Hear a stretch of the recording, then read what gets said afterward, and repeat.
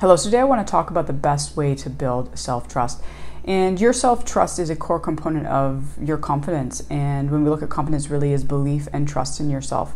And while there are a number of factors that can help you to build your confidence and to help you build your self-trust, there is one component that, is probably the biggest factor for really diminishing your trust in yourself, and therefore is then the best thing to really look at to help to build your trust. Because if it is changed, it changes it. Let's just put it, it's a game changer in terms of your self-trust, and that is your self-talk. Your self-talk is a huge part of how much you trust yourself, and therefore how much confidence you have.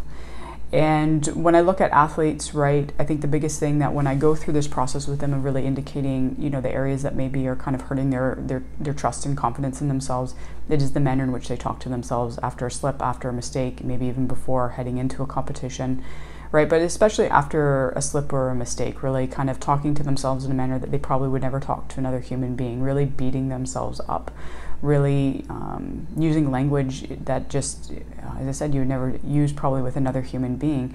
And that is a huge factor in them not really being confident. And that's huge. So self-talk would then be the one big thing that can help us to really, build that trust in ourselves, and therefore build the confidence that we need to really go out there and execute in the manner in which you are capable of doing so. And I'm definitely more of the proponent where it's not so much about going from negative self-talk all the way to positive self-talk. I think there's more of a medium ground here in terms of neutral self-talk.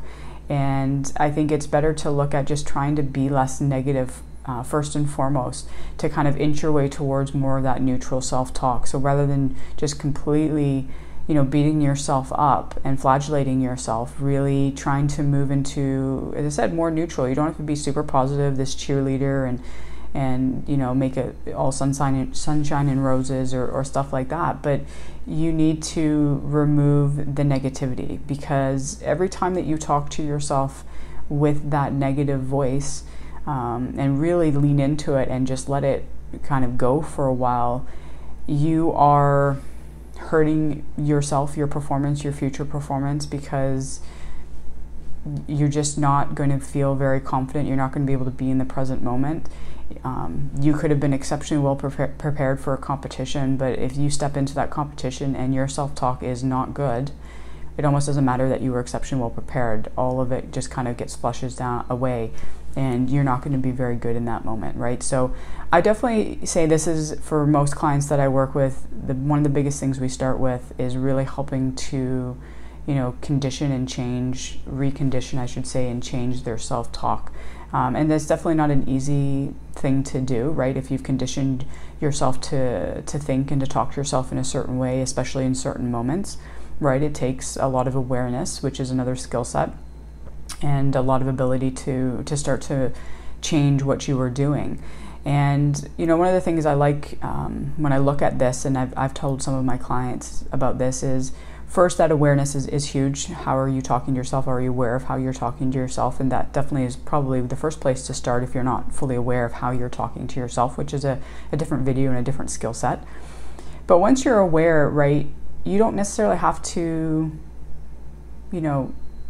take a thought that you have and go with it and engage with it, right? If you think about when your phone rings, and even if you look at your phone and who is calling, you make a choice in that moment either to pick up that phone or not to pick up that phone. And sometimes you make the choice not to pick up that phone, even though it's ringing. You noticed it, you saw it, you heard it, and you make a choice not to pick it up. And your thoughts are the same way. You can see it, you can hear it, right? But you get to make the choice if you engage with it or not. If you just can look at it and say, wow, there's some really negative self-talk over there, and then just refocus and focus on something else, right? Just as you would as if your phone was ringing and you decide not to pick it up, and you come re-engage in whatever it is that you're doing in that moment that made you decide not to pick up your phone, right? It sounds easy when I explain it that way, but I do know it's hard. It is a practice, it is a skill set, right? So you have to practice it, and you have every day, every moment, you have time to practice this. So this is definitely something that you don't just have to practice or have to be in a game situation or a practice situation or right after a mistake to practice this skill set every day, every moment.